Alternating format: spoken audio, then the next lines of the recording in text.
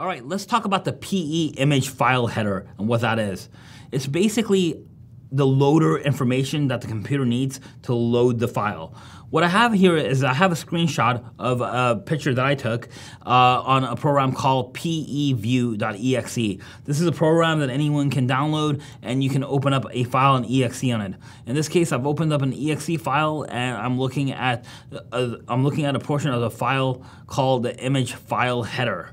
You can see there's a couple of things, important information here. One of the first things to note is what we have here is called the entry point address. Now you may be wondering, what is the entry point address? Well, this is the point that the machine needs to start processing the file and loading the file. This is all in assembly. This is how the CPU actually interacts with the assembly code and the hardware of the file itself. As I said, this course is not really, made here to teach you assembly. It's not really made as a reverse malware engineer, but this is a point that you need to know, the entry point address, really what it is. And as I said, it is the point where the file starts actually processing. It is the point where the CPU needs to find to actually execute something on the system.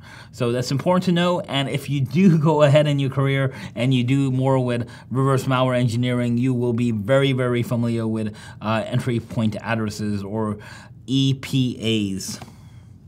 The other thing the image header has is it has the date and timestamp of the file when it's created. Now this is the metadata of the file, so even if external, if the file externally is changed on when it was created, usually it's much more difficult to modify the image header file. Not impossible, and there are advanced attackers, when they're hiding their spots and doing things, they will modify this because, like I said, it's definitely not impossible. Just a lot of people forget about that. This is another way to check what the date and timestamp of the file creation time is.